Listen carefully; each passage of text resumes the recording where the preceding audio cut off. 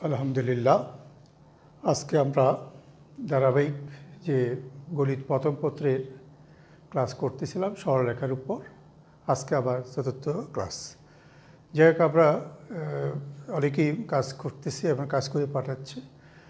Google classroom মূলত আমি আমার ক্লাসটা নিয়ন্ত্রণ করি। তোমরা যারা ইউটিউবে ক্লাস দেখো তোমরা এখানে একটু অসুবিধায় পড়বে, কারণ ইউটিউবে আমি ক্লাসটা কার জন্য দিচ্ছি, গুগল ক্লাসরুমে কোন ছাত্রের জন্য কোন ক্লাস এটা আবার ধারাবাহিকভাবে করে দেওয়া হয়। তাই গুগল ক্লাসরুমে কেউ যদি না অ্যাটেন্ড করে তাহলে আমার এই ক্লাসের পরিপূর্ণ সুবিধাটা পাবে না। আমি গুগল ক্লাসরুমে কি করি, গুগল ক্লাসরুমে আমি এখানে ভিডিওটা আমি একটা লিঙ্ক দিয়ে দিই ইউটিউব থেকে দেখার জন্য।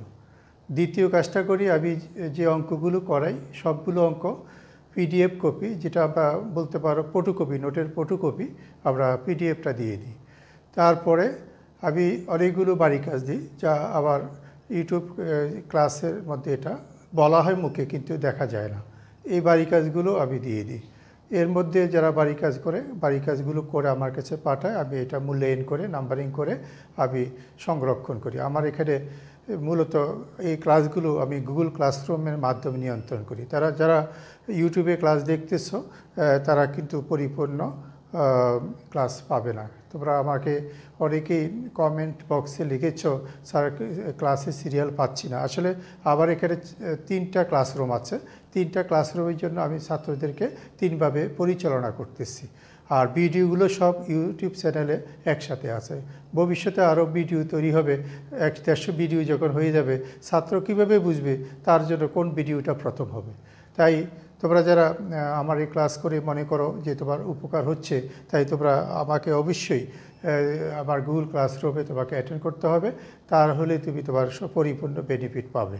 যাই হোক আমি আবার কাজ শুরু করি।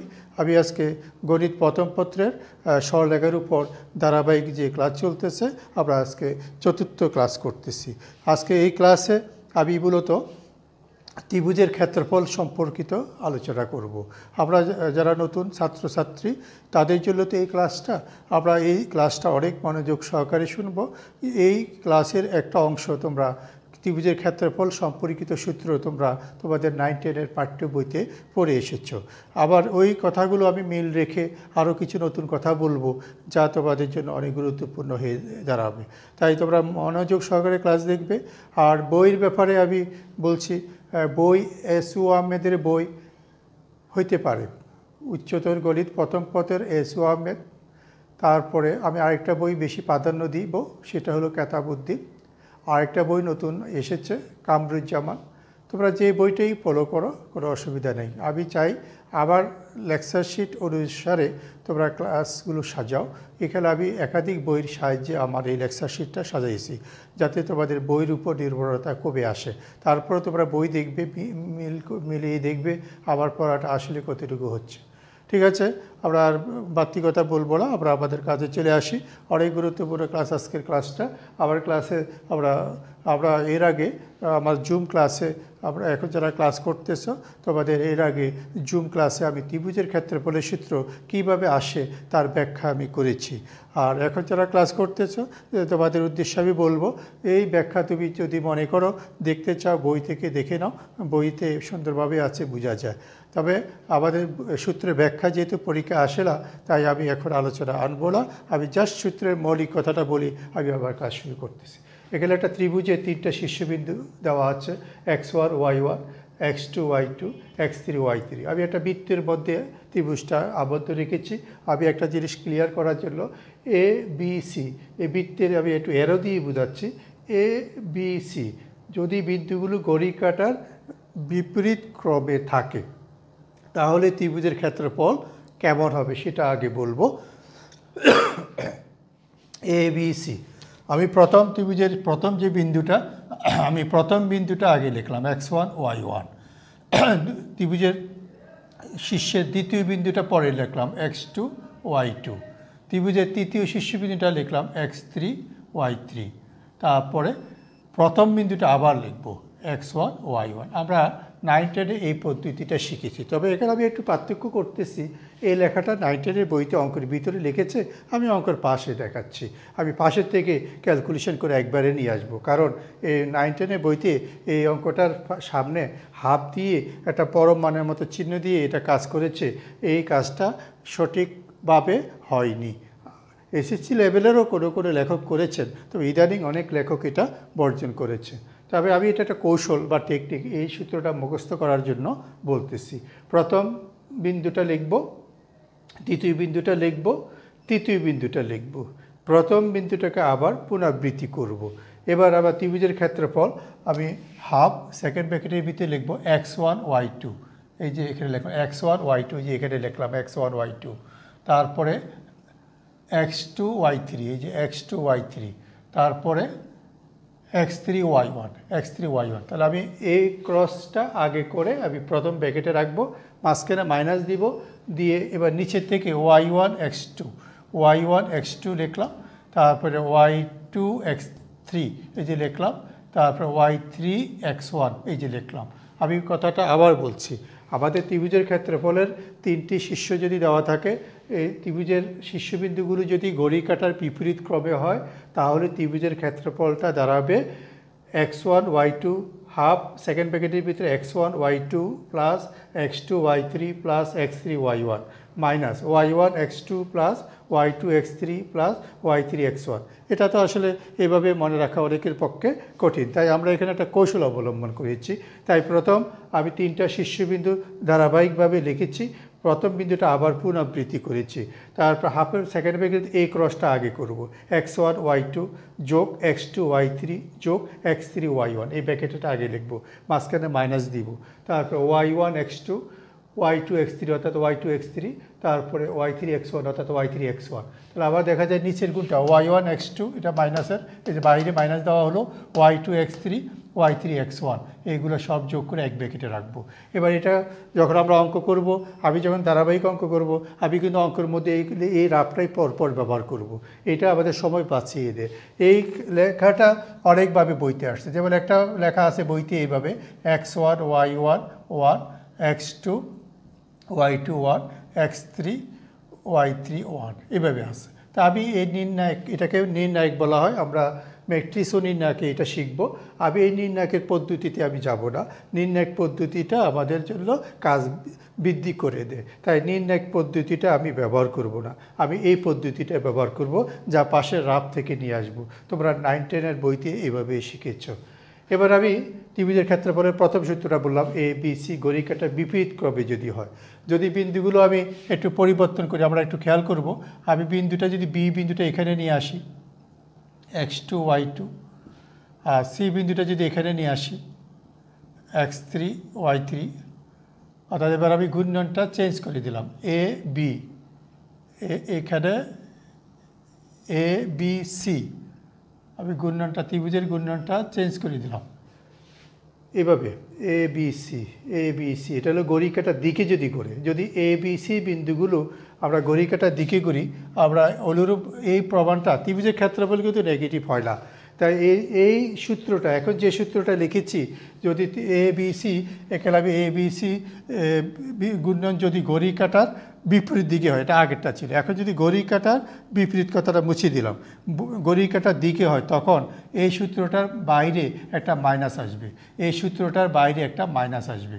এখন বলতে পারো স্যার ত্রিভুজের ক্ষেত্রে বলতে মাইনাস হয় না, আসলে আমি মাইনাস লিখি নাই, এই পুরো রাশিটার ভিতরের মানটা মাইনাস আসবে, ওই মাইনাস মানটা এই মাইনাসকে প্লাস করে দিবে, ক্ষেত্রফল কখনো নেগেটিভ আসবে না। তাই বাইরে মাইনাস আসে বিদায় এই ভিতরের মানটা মাইনাস আসতেই হবে, তখন ওই মাইনাস এসে এই মাইনাসকে কী করবে, বেরিশ করে দিবে। তাহলে সূত্রটা আমি সেম একদম একই হইতে রাখলাম মনে রাখার সুবিধার জন্য, আমি এ বি সি বিন্দু আগের মতোই রাখলাম, শুধু ঘড়ি কাটার দিকে যদি হয় তাহলে ক্ষেত্রফলের আগে মাইনাস হবে। আমরা এই জিনিসটা কিন্তু তেমন একটা ব্যবহার করি না, খুব সতর্ক না থাকলে আমি অঙ্কে ফাঁদে পড়ে যাব। যদি এ বি সি বিন্দুগুলো ঘড়ি কাটার দিকে হয় তাহলে বাইরে মাইনাস হবে, সেম সূত্র। আর আগে বলে রাখলাম এই রাশিটা কিন্তু মাইনাস না, টোটাল রাশিটা একটা পজিটিভ মান, তার মানে এই ভিতরের মানটা বা এই সেকেন্ড ব্র্যাকেটের ভিতরের মানটা নেগেটিভ হয়ে এই বাইরের মানটা নেগেটিভের সাথে গুণ হয়ে পজিটিভ হয়ে যাবে। তাহলে দুইটা সূত্র হয়ে গেল। এখন আমি কথাটা যদি এমনভাবে বলি, গুণন কিছুই বললাম না, এবিসি ত্রিভুজের এখানে আমি কথাটা গুণন কথাটা বাদই দিয়ে দিলাম, টোটালি বাদ দিয়ে দিলাম, কথায় কিছুই বললাম না। আমি শুধু বললাম ত্রিভুজ এবিসি শীর্ষ এ বি সি হইলে ত্রিভুজের ক্ষেত্রফল কত। তাহলে এখন যদি আমি শুধু এই কথাটা লিখি, এর আগেরটা আমি 2 দিলে এটা 3 নম্বর সূত্র হবে। যদি এ বি সি বিন্দুগুলো আগে পরে আমি গুণনের কথা স্পষ্ট না বলি, তাহলে আমার উপরে প্রথম সূত্রটা হইতে পারে, এখনের সূত্রটা হইতে পারে। এই দুইটা সূত্র, একটা ছিল প্লাসের, একটা হলো মাইনাসের, এই দুইটা সূত্র একত্রে করলে এখানে একটা পরম মান আসবে, যেটাকে আমরা এরকম পরম মান দিয়ে প্রকাশ করতে পারি। তাহলে এখানে একটা পরম মান আসবে। তাহলে এখন নির্ণায়কের বাইরে এরকম একটা পরম মান দিলে কেমন বিশ্রী দেখা যায়, এই কাজটা যাতে বিশ্রী দেখা না যায়, এটার জন্য পাঠ্য বইতে, বিশেষ করে কেতাবুদ্দিনের বইতে উনি এই ভিতরের নির্ণায়কের একটা আলাদা করে নাম দিয়েছেন, যে এটা তোমরা আলাদা একটা নাম দিয়ে দাও, তাহলে ABC X1 Y1 1 X2 Y2 1 X3 Y3 1। কথাটা আবার বলছি, যদি এবিসি ত্রিভুজের শীর্ষত্রয় ঘূর্ণায়ন কোনো স্পষ্ট না থাকে, অর্থাৎ আমি অঙ্ক করার সময় প্রশ্নের মধ্যে যদি ঘূর্ণায়নের কথা কোনো স্পষ্ট না থাকে, তাহলে ত্রিভুজের ক্ষেত্রফলের বাইরে একটি পরম মানচিহ্ন ব্যবহার করিতে হইবে। এই পরম মানচিহ্ন ব্যবহার না করার কারণে আমি বিভিন্ন সমস্যায় পড়ে যাব। তাই সমস্যা এড়ানোর জন্য আমি সবসময় পরম মান ব্যবহার পক্ষে থাকব। তাহলে পরম মান, কেউ যদি এই পদ্ধতিতে অঙ্ক করো, এই উপরের সূত্র দিয়ে অঙ্ক করো, পরম মান দিলে কোনো দেখতে অড লাগে না। কিন্তু কেউ যদি নির্ণায়ক সূত্র দিয়ে করো, তাহলে পরম মান চিহ্ন দিলে দেখতে অড লাগে। তাই আমরা নির্ণায়ক দিয়ে করলে আমরা এইভাবে ডেল এবিসি একটা নাম দিয়ে দিব, যার ডেল এবিসি আলাদা নাম দিয়ে দিব। তবে আমি এই নিচের পদ্ধতিটা ব্যবহার করব না, আমি উপরের পদ্ধতিটা ব্যবহার করব। তাহলে ত্রিভুজের ক্ষেত্রফলের সূত্র আমি 3 ভাবে ব্যবহার করতে পারি। এক, যদি বিন্দু 3টি ঘড়ি কাঁটার বিপরীত ক্রম হয়, তাহলে কোনো পরম মান ব্যবহার করা হবে না, সেখানে সূত্রর স্বাভাবিক নিয়মে লিখব, এটা পজিটিভ হবে। যদি বিন্দু 3টি ঘড়ি কাঁটার দিকে হয়, সেই ক্ষেত্রে আমাদের সূত্র স্বাভাবিক নিয়মে হবে, বাইরে একটা নেগেটিভ হবে। যদি কোনো ত্রিভুজের ক্ষেত্রে আমরা গুণনের ব্যাপারে কোনো স্পষ্টতা না পাই, অর্থাৎ অঙ্কের মধ্যে কোনো স্পষ্ট কোনো লেখা না থাকে, তাহলে আমরা অবশ্যই পরম মান দিব। এই পদ্ধতিতে আমি অঙ্কগুলো তোমাদের করাবো। এইভাবে অঙ্ক করার কারণে কিছু কিছু লেখক, আমি লেখকদের আমার নাম বলবো না, যেহেতু এটা ভিডিও অনেকের কাছে চলে যাবে, কিছু কিছু লেখকের বইতে এই পদ্ধতি করে নাই। আমি ওনাদের সমালোচনা করব না, তবে আমি তোমাদের সতর্ক করার জন্য বলবো, তোমরা যে সকল লেখকের বইতে পরম মান ব্যবহার করে নেই, এমন একাধিক বই যদি তুমি ঘাটাঘাটি করো, দেখবে যে একটা বইয়ের একই অঙ্ক উত্তর একটা, আরেকটা একই অঙ্ক আরেকটা বইতে উত্তর 2টা। তাহলে আমাকে শিক্ষক হিসাবে সিদ্ধান্ত নিতে হবে 2টার মধ্যে একটা ভুল, আর সেই ভুলটা এড়ানোর জন্য আমরা সঠিক সূত্র শিখব। সঠিক সূত্র শিখলে পরম মান ব্যবহার করলে আমি কোনো লেখকের বই ভুল যদি আমার চোখে পড়ে, আমি এটা ধরতে পারবো। যাই হোক, আমাদের এখন আমি আমার সূত্রের যে মৌলিক যে কথা আমি এখানে শেষ করলাম। এরপরে এখানে আরেকটা সূত্র আসবে, যদি 3টি বিন্দু সমরেখা হয়, ত্রিভুজের ক্ষেত্রফল 16। যদি এ বি সি সমরেখা হয়, ত্রিভুজের ক্ষেত্রফল 0। আরেকটা সূত্র আসবে আজকের আলোচনার 4র্থ সূত্র, এ বি সি সমরেখা হইলে ত্রিভুজের ক্ষেত্রফল 0। ঠিক আছে, এ বি সি সমরেখা হইলে ত্রিভুজের ক্ষেত্রফল 0। যেহেতু আজকে আমি ত্রিভুজের ক্ষেত্রফলের উপরেই আলোচনা করতেছি, তাই ত্রিভুজ সমরেখার আরও শর্ত আছে, আমরা ধারাবাহিক ক্লাসে আরও পাবো। এর আগে দূরত্ব সূত্রবোধক সমরেখার কথা আছে, তা আমি সেখানে যাব না। আবার আজকে যেহেতু ত্রিভুজের ক্ষেত্রফলের উপরে আমি আছি, তাই এই শর্তটাই আমি কাজে লাগাবো। এবার আমি অঙ্কে আসি। আমি প্রথমে আজকে যে আলোচনা করলাম, আমার আজকের আলোচনা যেভাবে আমি সূত্রটা উপস্থাপন করেছি, ঠিক সেইভাবেই আমি একটা অঙ্কের মধ্যে এই 3টা অংশ দেখাবো। খুব মনোযোগ সহকারে আমার এই জিনিসটা দেখতে হবে। আমি যে অঙ্কটা প্রথম দিয়েছি, এটা কোনো বইয়ের পাঠ্য বইয়ের অঙ্ক নয়। আর লেখকদের কথা বলবো, তোমরা যদি মনে করো কোনো লেখকের বই ফলো করতে চাও, কেতাবুদ্দিনের বইটা ত্রিভুজের ক্ষেত্রফলের জন্য উত্তম।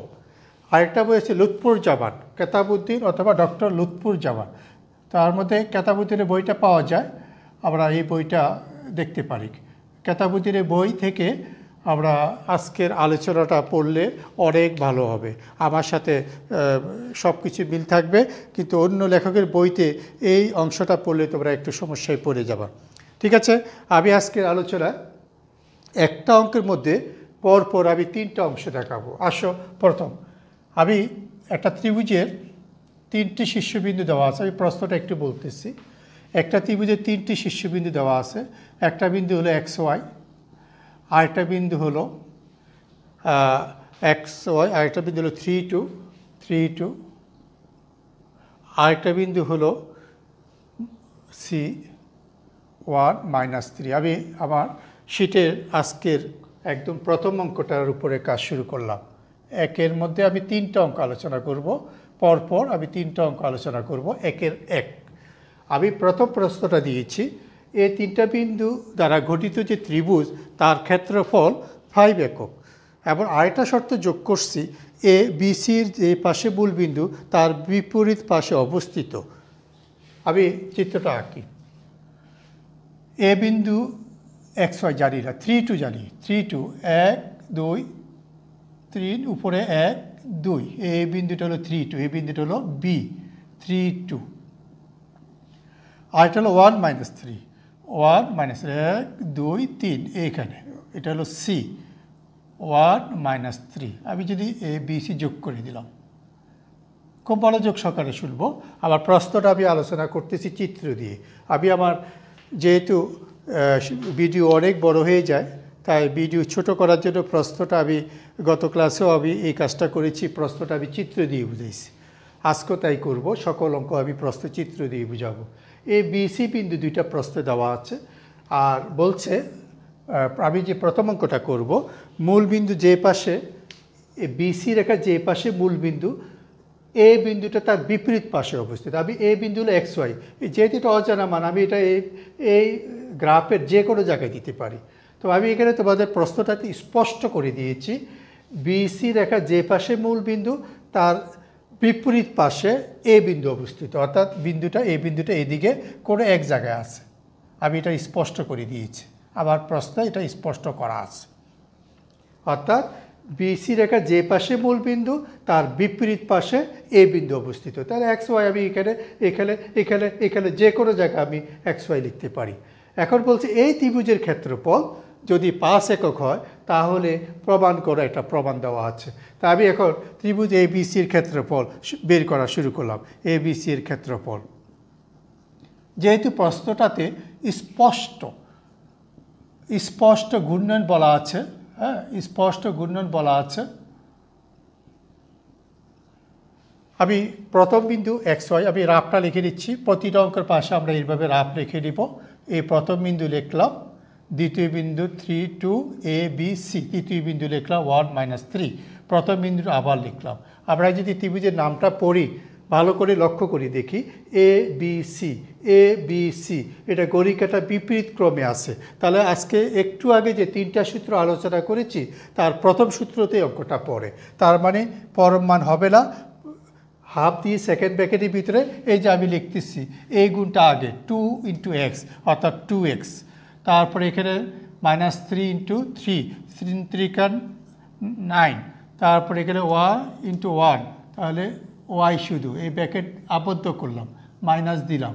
এবার নিচের গুণটা করব, এই y × 3, অর্থাৎ 3y, তারপরে এখানে 2-এর সাথে 1 গুণ করবো +2, তারপরে এটার সাথে গুণ করব -3x, -3x, ব্র্যাকেট শেষ, সেকেন্ড ব্র্যাকেট আবদ্ধ করলাম। ঠিক আছে, তা আমরা এই রাফটুকু সবসময় সব অঙ্কের মধ্যে যদি লিখি আমার কাজটা সহজ হয়ে যাবে। আবার বলছি, এই জায়গাটা যেহেতু আবার আজকে প্রথম অঙ্ক, আমরা খেয়াল করব, হাফ দিয়ে সেকেন্ড ব্র্যাকেটের ভিতরে এই গুণটা আগে 2x প্লাস -3 × -3 গুণ করলে -9, তারপরে y, এটা প্রথম ব্র্যাকেটে, মাঝখানে মাইনাস হলে সূত্রের মাইনাস, এর নিচের থেকে উপরে গুণ 3y, তারপরে 2 × 1 2, তারপর -3 × x -3x।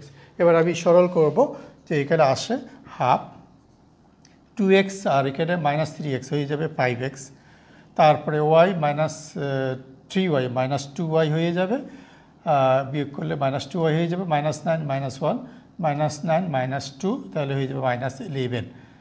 প্রশ্নপথে আমি আবার প্রস্থ দিয়ে দিছি এই ত্রিভুজের ক্ষেত্রফল 5 একক। তাহলে ত্রিভুজ এ বি সি এর ক্ষেত্রফল ইকুয়াল টু 5 একক। তাহলে 5 বর্গ একক আমি যে ক্ষেত্রফলটা পেয়েছি এখানে এই ক্ষেত্রফলটা বসাই দিলাম ইকুয়াল টু 5। আমি 5 ব্র্যাকেটও দিলেও পারতাম, 2 দিয়ে ওই পাশে গুণ হয়ে যাবে 5x - 2y - 11 ইকুয়াল টু 5 দুগুণে 10। এবার 10কে যদি এক পক্ষে নিয়ে আসি তাহলে আসে 5x - 2y - 21 ইকুয়াল টু 16। এটাই অ্যান্সার। আমি এই অঙ্কটা প্রশ্নটা আমি যে দিয়েছি আমি এটা প্রমাণ আকার প্রশ্ন দিয়েছি, আমি বলছি প্রমাণ করে এত। তাহলে প্রশ্নের কথাটা আবার একটু পুনরাবৃত্তি করতেছি। আমরা যারা প্রথম অঙ্ক, আমি পরপর 3টা অঙ্ক খুব মনোযোগ সহকারে শুনতে বলবো। এই 3টা অঙ্ক পুরো চ্যাপ্টারের অঙ্ক তোমাকে পথ নির্দেশনা দিবে। তুমি ইনশাল্লাহ এই 3টা অঙ্ক ভালো করে বুঝলে সব অঙ্ক করতে পারবা।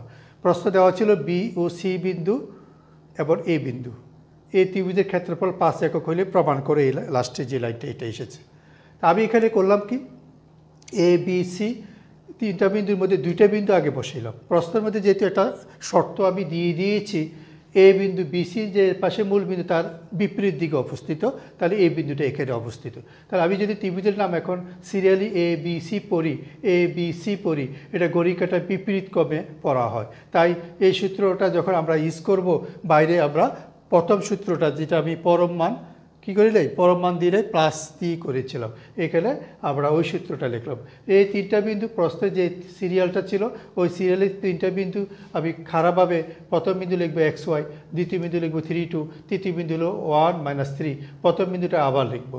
এবার এই এক্সের গুণটা 2x, তারপর -3 3 3 9, তারপর y, তারপর y 3y, তারপর 2 - 3x, এই গুণটা পরে লিখবো। তাহলে এই গুণটা আগে করব পজিটিভ, মাঝখানে মাইনাস দিয়ে নিচের থেকে উপরে গুণটা পরে করবো, এক ব্র্যাকেটে রাখবো। সরল করে আমরা এটা পেয়েছি। যেহেতু আবার প্রশ্নের মধ্যে আমি বলে দিছি ত্রিভুজের ক্ষেত্রফল 5 একক, তাই লিখলাম এত ক্ষেত্রফল ইকুয়াল টু 5 একক। এবার সরল করে আমি এটা রেজাল্ট পেয়েছি। আমি প্রশ্নটা প্রমাণ আকার দিয়েছিলাম যে এত ত্রিভুজের ক্ষেত্রফল যদি 5 একক হয় তাহলে প্রমাণ করে এত ইকুয়াল টু 0।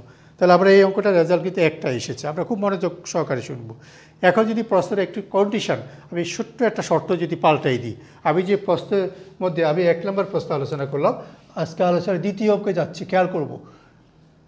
যদি এই বিন্দুটা আমি প্রশ্ন শর্তের মধ্যে লিখে দিই, অলরেডি আমি আমার প্রশ্ন দিয়েছি,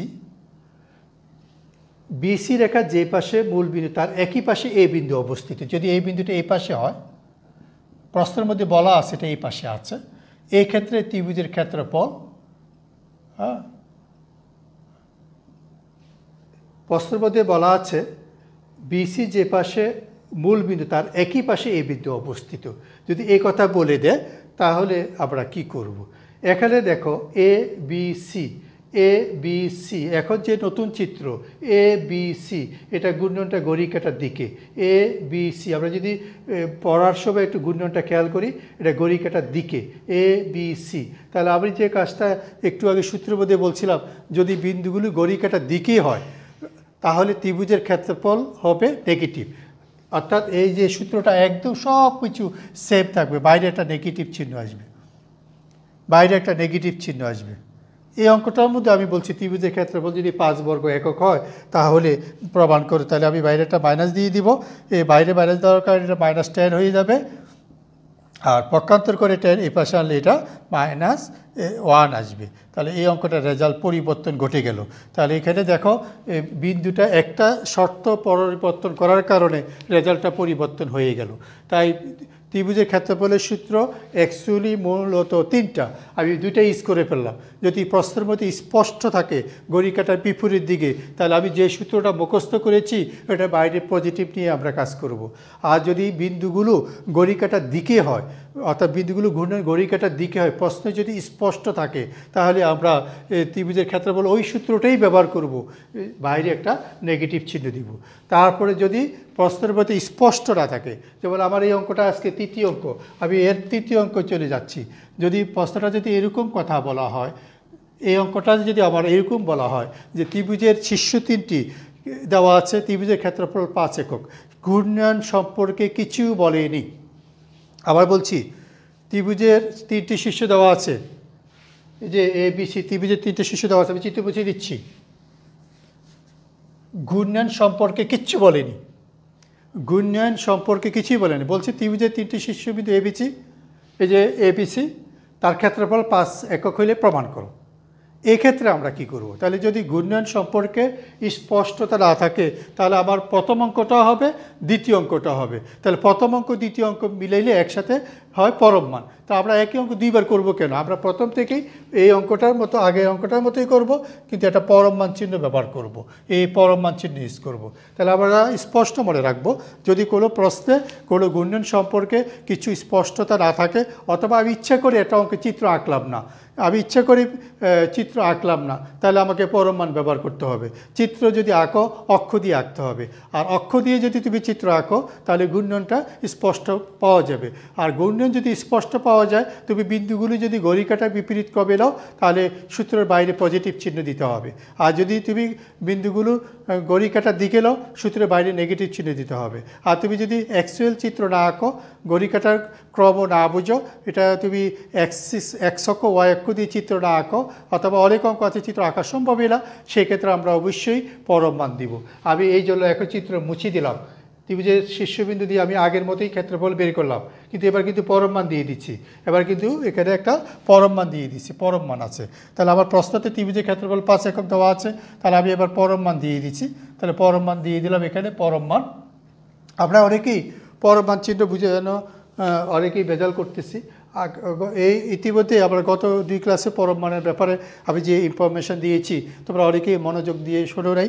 পরম মান অলওয়েজ পজিটিভ, তবে পরম মানের ভিতরে অজানা মান থাকলে, পরম মানের ভিতরে অজানা মান থাকিলে তাহলে অবশ্যই তোমাকে পরম মান উঠানোর পরেই প্লাস মাইনাস দিতে হবে।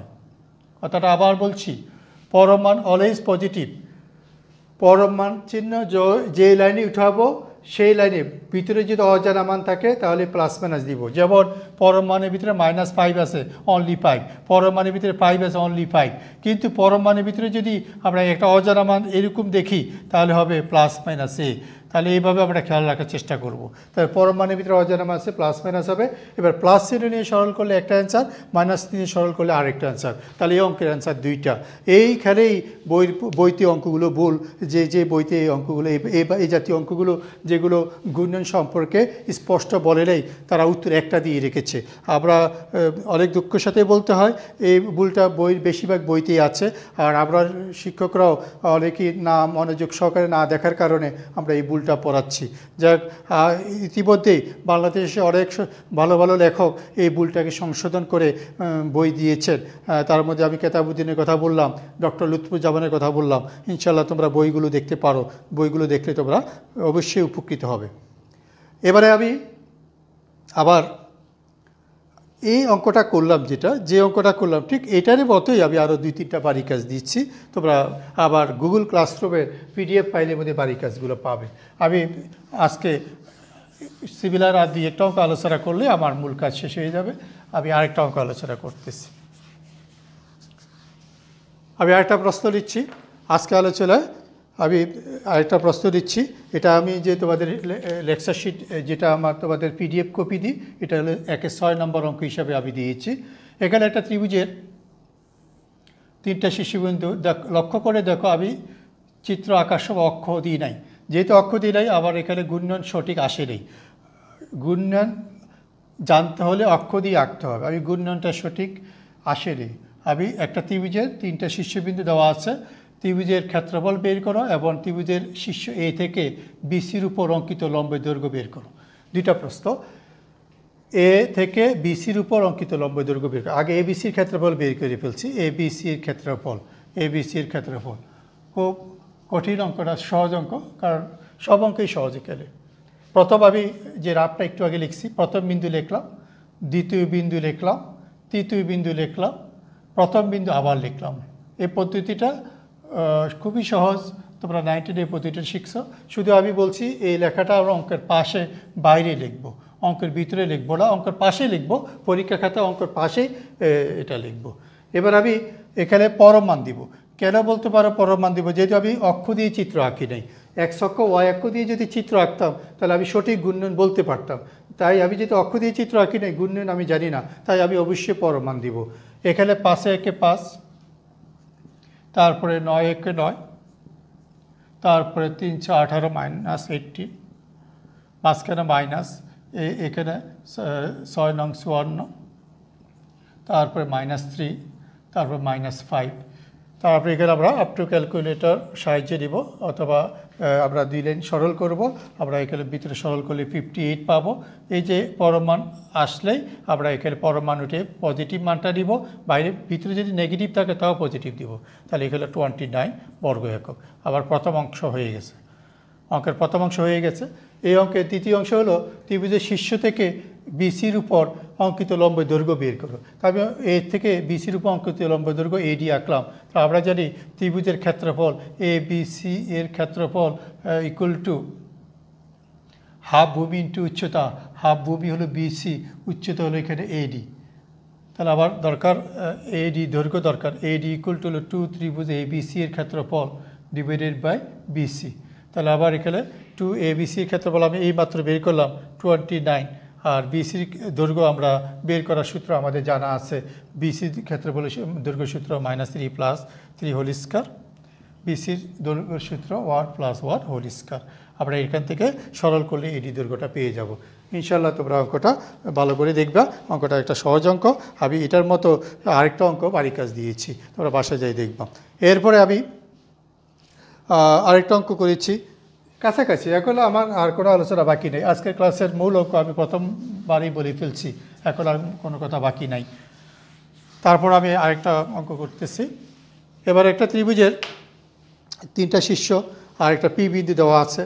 একটা ত্রিভুজের 3টা শীর্ষ, এ বিন্দু একটা দেওয়া আছে হলো -1 2, তারপরে বি বিন্দু দেওয়া আছে হলো 2 3, তারপর সি বিন্দু দেওয়া আছে 3 - 4, পি বিন্দু দেওয়া আছে x, এগুলো প্রশ্নে দেওয়া আছে। আবার আমাকে প্রমাণ করতে বলছে, প্রমাণ করো ত্রিভুজ পি এ বি বাই ত্রিভুজ A B C equal to পরমাণু x - 3y + 7 ডিভাইডেড বাই 22। এটা একটা প্রশ্ন। অনেক বইতে এই প্রশ্নটা ভুল আছে। অনেক বইতে এখানে যে আমরা দেখতেছ উপরে যে পরমাণটা ব্যবহার করছি, এই পরমাণটা ব্যবহারই করিনি, উপরে পরমাণটা ব্যবহারই করিনি। আমি বলবো ওই বইতে ওই অঙ্কগুলো প্রশ্ন ভুল আছে। তাহলে আবার এই অঙ্কটার প্রমাণ দেখে আমি কাজ করব। আমি প্রথমে ত্রিভুজ পি এ বি এর ক্ষেত্রফল বের করব। এর ক্ষেত্রফল, এখানে ক্ষেত্রফল বের করার জন্য আবার আগের মতো আমি হাফ দিব, পরমাণ দিব। যেহেতু আবার এখানে আমি কোনো অক্ষ দিয়ে চিত্র আঁকছি না, তাহলে এক্স ওয়াই, পি প্রথমে লিখলাম, তারপরে হলো এ বি, এ লিখলাম 1 2, বি লিখলাম 2 3, প্রথম এক্স ওয়াইকে আবার লিখলাম। তা আমি এখান থেকে একবারে উত্তরটা লিখে ফেলি। এখানে হলো 2x, তারপরে -3।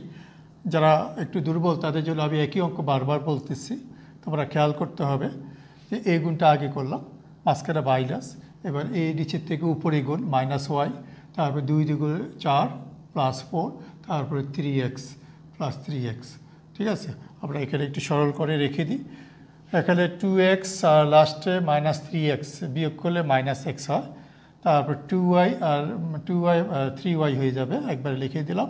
-3 - 4, তাহলে -3 - 7 হবে। তাহলে এখানে আবার যে রেজাল্টটা আমি দেখতেছি মাইনাসটা নাই, তাহলে এখানে একটা কাজ করা যায়, মাইনাসটা কমন নেওয়া যায়, মাইনাসটা কমন নেওয়া যায়। আর আমরা একটা সূত্র এখন হয়তো বিভিন্ন জায়গায় আমরা ব্যবহার করিনি, ভবিষ্যতে অনেক জায়গায় ব্যবহার করব। পরমাণুর ভিতরে মাইনাস থাকলে মাইনাস লেখা লাগবে না, পরমাণুর ভিতরে মাইনাস থাকলে মাইনাস লেখা লাগবে না। আমি এই জন্য পরমাণুর ভিতর থেকে মাইনাস বের করেছি। পরমাণু কিন্তু উঠেইনি, পরমাণু উঠাইলে প্লাস মাইনাস দেওয়া লাগবে, এই জন্য পরমাণু উঠেইনি। এবার আবার দ্বিতীয় ত্রিভুজের ক্ষেত্রফল, ত্রিভুজ এ বি সি এর ক্ষেত্রফল একইভাবে আমি দ্বিতীয় ত্রিভুজের ক্ষেত্রফল বের করব। তা আবার এ বি সি ক্ষেত্রফলের জন্য আমি আবার রাফ লিখতেছি, -1 2, তারপরে 2 3, তারপরে 3 - 4, আবার -1 2, প্রথমটা আবার লিখলাম। এবার এই রাফ থেকে আমি আগে এই গুণটা করব, হাফ, পরমাণ দিব, কিন্তু আমি যেহেতু অক্ষ দিয়ে চিত্র আঁকিনি পরমাণ দিব, -3, তারপরে 4 2 8, তারপরে 3 2 6, এটা এক ব্র্যাকেটে দিলাম, মাঝখানে মাইনাস, 2 2 4, এই নিচের গুণটা 2 2 4, তারপর 3 3 9, তারপরে এখানে 4 1 4 4, এই। এবার এখানে সরল করলে আমি পাবো 11 পাবো। সরল করলে আমরা 11 পাবো। এবার আমি যে প্রশ্নটা উপরে লিখছি উপরের মানটা উপরে বসাবো, নিচের মানটা নিচে বসাবো, আবার প্রমাণ হয়ে যাবে। তাহলে আবার প্রমাণ হয়ে গেল। তাহলে আমরা যারা এই অঙ্কটা যেটা দেখলাম, এটা শুধু বিভিন্ন লেখকের বইতে প্রশ্নটা ভুল থাকার কারণে আমি অঙ্কটা করছি। আমি অঙ্কটা বাড়ি কাজ দিলেও পারতাম, তোমরা পারতাম। এখানে অনেকগুলো বাড়ি কাজ দেওয়া আছে। আজকে আমি যা করছি তার চেয়ে বাড়ি কাজ বেশি, তাই তোমরা বাড়ি কাজগুলো ভালো করে দেখবা। আমি আজকে আরেকটা অঙ্ক দিয়ে শেষ করতেছি। আমি আজকে আরেকটা সূত্র লিখেছিলাম সমরেখ।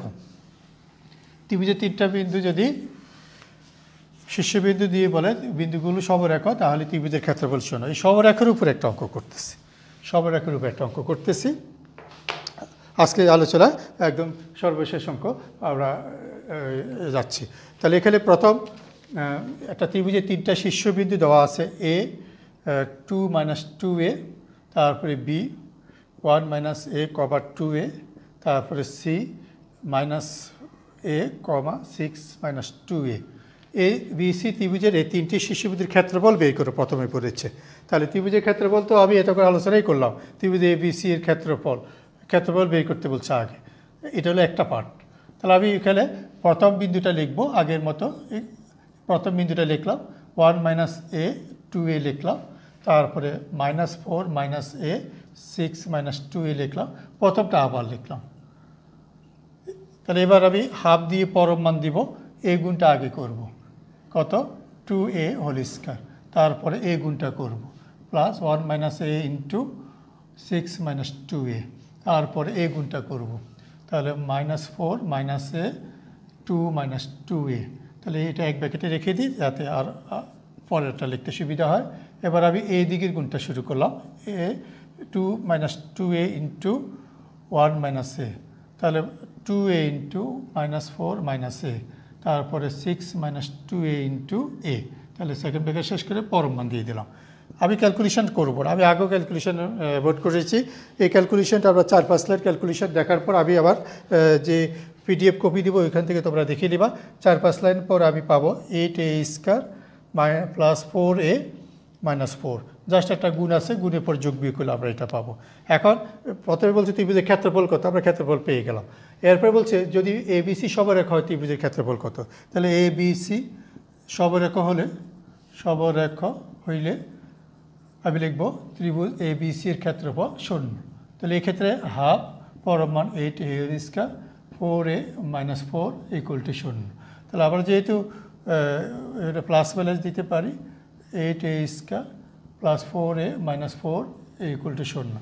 এখানে পরম মান ডান পাশে যেহেতু 0 আছে, প্লাস ব্যালেন্সের কোনো ভ্যালু নেই, তাহলে প্লাস ব্যালেন্সটাও আমরা বাদ দিয়ে দিলাম। এখানে যদি আমি 4 কমন নিয়ে 4ও বাদ দিয়ে দিতে পারি, তাহলে 2a স্কয়ার প্লাস a -1 = 0। এখান থেকে আমরা সরল করলে a এর মান পেয়ে যাব। এখানে a এর মানটা আমি সরল করে পাবো -1 আর একটা পাবো হাফ। এই তো। তাহলে আমাদের এখানে যে অঙ্কটা আমি এখন করলাম এটা বিস্তারিত সুন্দরভাবে আমার শিটে করা আছে। এটার পরও আমি আরও কয়েকটা অঙ্ক বাড়ি কাজ হিসেবে দিয়েছি। যাই হোক, আবার ত্রিভুজের ক্ষেত্রফলের উপর আমরা আরেকটা ক্লাস দিব। আমি কি করেছি, কিছু নির্দিষ্ট অঙ্ক আজকে করেছি, আরও কিছু অঙ্ক রেখে দিয়েছি আরেকটা ক্লাস করার জন্য, কারণ এই চ্যাপ্টারে অনেক বেশি অঙ্ক, তো তাই আমরা ত্রিভুজের ক্ষেত্রফল সম্পর্কে আরেকটা ক্লাস নিব। আর এর মধ্যে যে বাড়ি কাজগুলো দিয়েছি, আমরা বাড়ি কাজগুলো করে আমাদের যেহেতু শুক্রবারে জুম ক্লাসের আগে এই বাড়ি কাজগুলো করে পাঠাইতে হয়, তাহলে আমি প্রবলেমটা আমরা জুম ক্লাসে শুক্রবার 10টায় যে আমরা জুম ক্লাস নিই প্রতি শুক্রবার, এই জুম ক্লাসে এই প্রবলেমটা আমরা নিয়ে কথা বলবো। সবাই ভালো থাকো, সবাই বাসায় থাকো এবং সুস্থ থাকো, এই কামনা রেখে আমি এখানে বিদায় নিচ্ছি। আল্লাহ হাফেজ।